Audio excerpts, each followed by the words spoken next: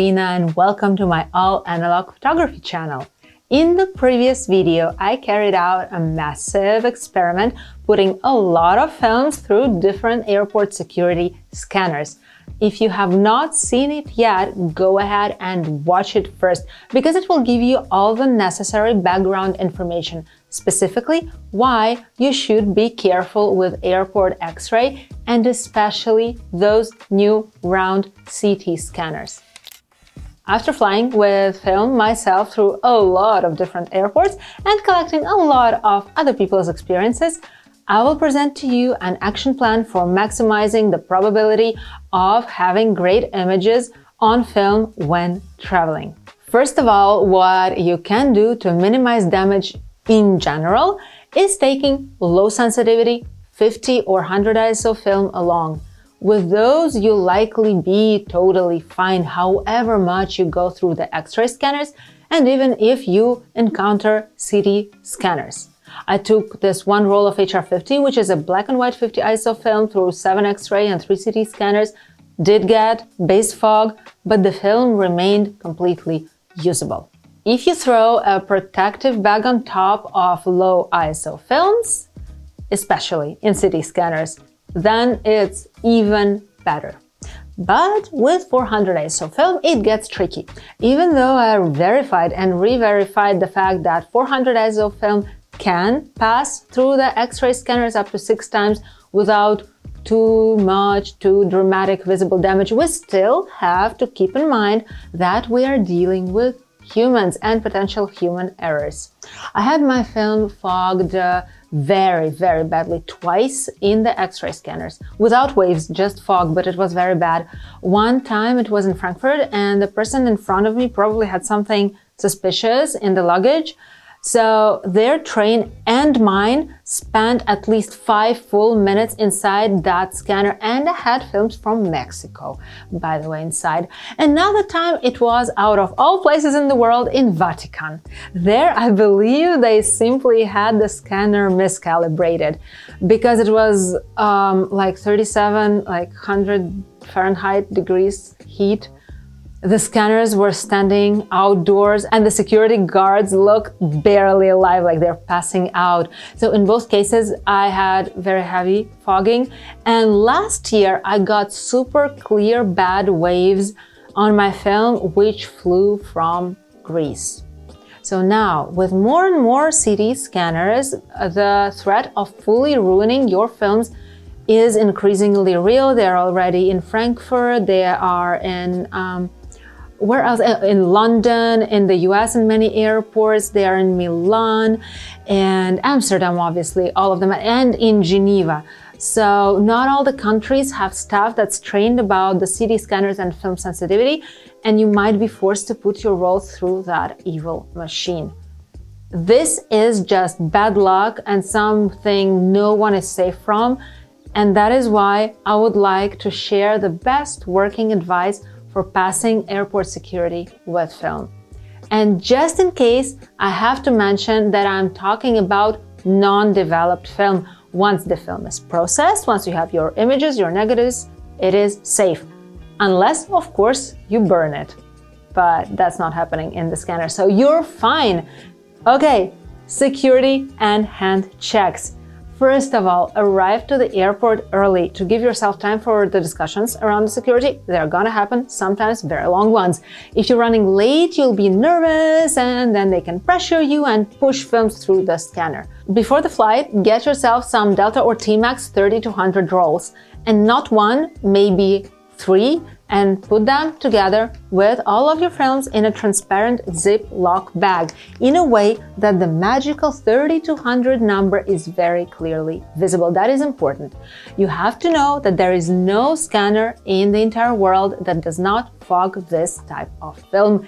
If the airport security refuses to hand check it, kindly ask to talk to their supervisor. The supervisors are usually better informed, better trained about those scanner limitations.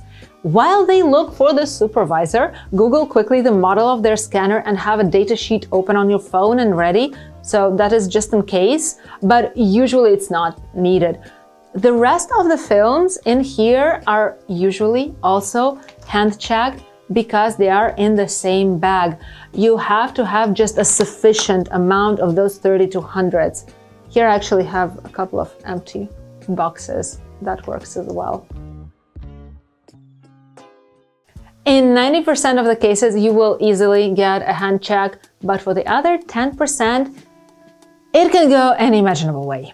For example, the staff can only agree to hand check those specific films and not the others. So if you have 800 ISO film, maybe repackaging it in other boxes, in the Delta 3200 boxes, or over-labeling with a sticker with a higher ISO can help, because I found out that X-ray scanners can cause damage to 800 ISO film with a lot of repeated exposure and even in protective bags. So you can watch my previous video for more details. If you're totally refused a hand check, which should really not happen, then throw your films into a protective bag if you have it.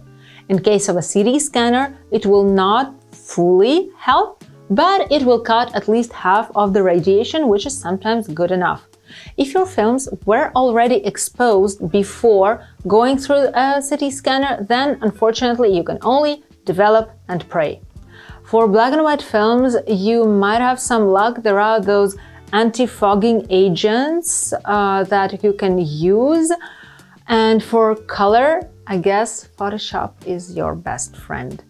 However, if the films were not yet shot, then there is definitely something that can be done to give you good results, which is overexposure. It means that you take, for example, an 800 ISO film and expose it like a 400 or 200 ISO film. How do you know how much exactly to overexpose? I made a table for you, which you can download from my website, linabessanova.photography. And in this table, it indicates how to shoot your film if it's been through 1, 2, or 3 CT scanners with a protective bag or without. The results won't be identical to the original film, but absolutely usable. However, I do not believe it to be adequate that films are pushed through those CT scanners, and if high ISO films go through X-ray scanners, that's also not okay, and it definitely calls for writing a complaint. How do you do this? It's perfectly understandable that the security staff job is stressful. They deal with the weirdest people and the most awkward requests.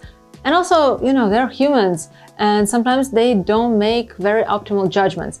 That being said, it is in the interest of our community and it's our responsibility, not anybody else's, to be firm, polite, and raise awareness about hand-checking films. I'm someone who gets easily intimidated, unfortunately, and I'm not starting conflicts or confrontations. Not a lot, at least. This is why in stressful situations, like the security check, I just freeze, especially if I'm under pressure and I need to run for my flight. Last time, just a few days before this video, in Nice airport, I was literally pushed through the X-ray with my 3200 film as the security lady claimed their scanner was safe, even up to 3200. I then Googled the type of the scanner and the datasheet clearly said 1600 ISO is the maximum. So I went back, I found the head of the security and filed a complaint about this case. This is something you can also do, or if you come back home and discover damage on your film, you can write a complaint to the airport. I myself am not this type of person. I easily forget negative experiences, like I don't care about this, but I always think I'm doing it for the community and for others, not for myself. So guys, do it. It's all our responsibility. Another thing to protect my work that I started doing is developing on location.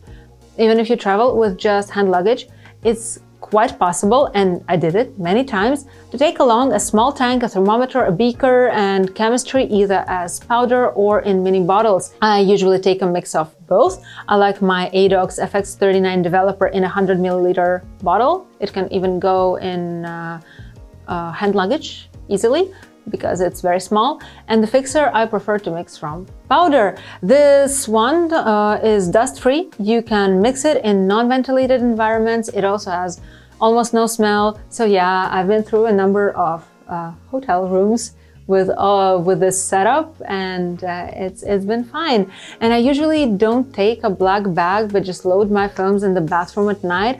Although once in India, I had a bathroom which had so many light leaks. I don't know how I did not burn my film. So maybe black bag is still a good thing to take along. So those are the things you can implement when traveling. But of course, it all still stays stressful. And there's always this risk of damage, as far as I understood. And the scanner manufacturers did not respond to a press inquiry about this. Nobody actually really tested film in the scanners. And 1600 is just a random number calculated based on the radiation intensity and not an actual sheet film in a black bag only, going through a scanner at maximum intensity. That would be a proper test. I doubt anybody did it. Anyway, X-raying films is something that really has to change. We as photographers, as artists, have to have the right for hand checking at the airports. There's just no way around it. The reason why those test videos got a big delay in publishing is that Silver Grain Classics reached out to us, and we're uniting forces with ADOX and Photo Invex, and hopefully in the nearest future other companies can join. And we're starting a big official campaign for the right to hand check for analog photographers. We will be publishing the action plan on the website handcheckfilm.com, so subscribe to the newsletter. You will only be getting information relevant to the cause, but it's important that when the plan is finalized, we all act together. We will need all of the community's support, and I know how amazing you are, and I absolutely believe that with enough effort, we can change the security hand check procedures, at least in Europe and the USA, and hopefully it will be a good example for the rest of the world. If any of you have good ideas, maybe connections to the companies which run security at airports, or to scanner manufacturers, or maybe you yourself work at security, please write me a direct message on Instagram. I believe that all of us together can change this system.